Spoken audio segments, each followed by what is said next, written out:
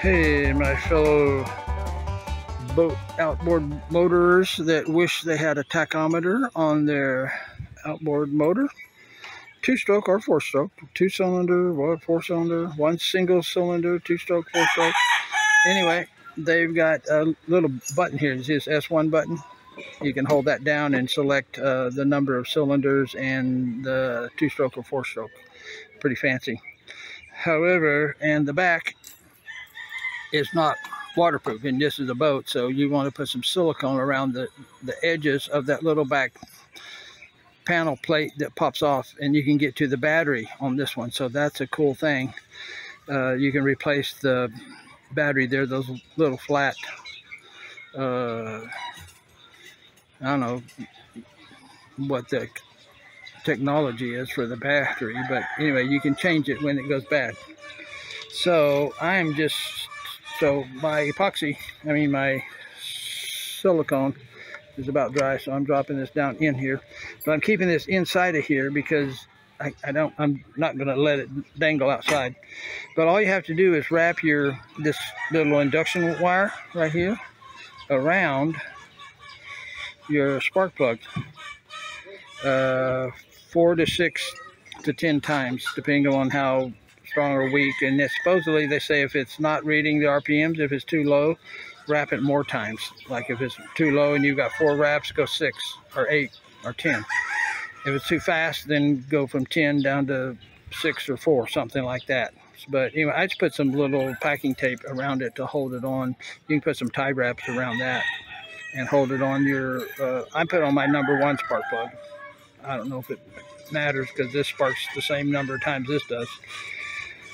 And then you're done. You just wrap this around here, make it stay on there, and then that guy set it to the right number of cylinders and 2-stroke, 4-stroke. That's it.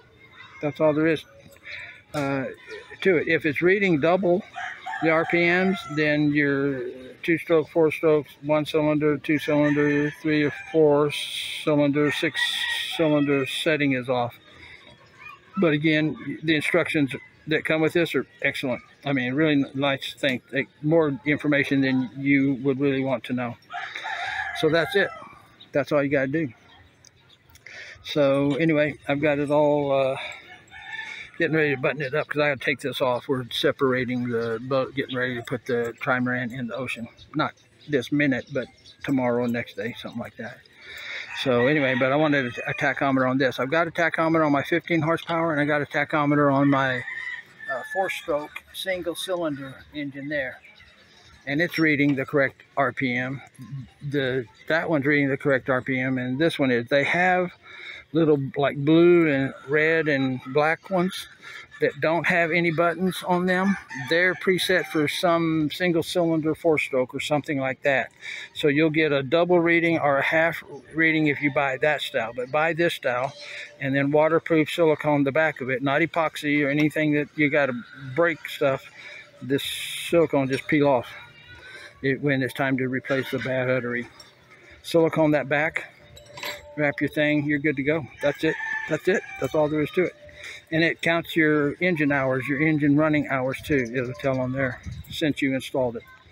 So anyway, we're good to go.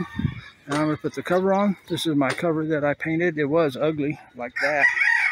And I got a decal shop to make some decals and painted it a nice silver. And I used the special paint that is gasoline resistant. Samurai brand is the brand you use. Samurai, like this Japanese samurai warrior, is Samurai brand. That's the only paint that'll work. That's gasoline resistant. All the others don't do it. Buy the Samurai, any gasoline resistant brand you can get. So anyway, I put the cover on. It's starting to rain. See, little raindrops. Paradise. Out.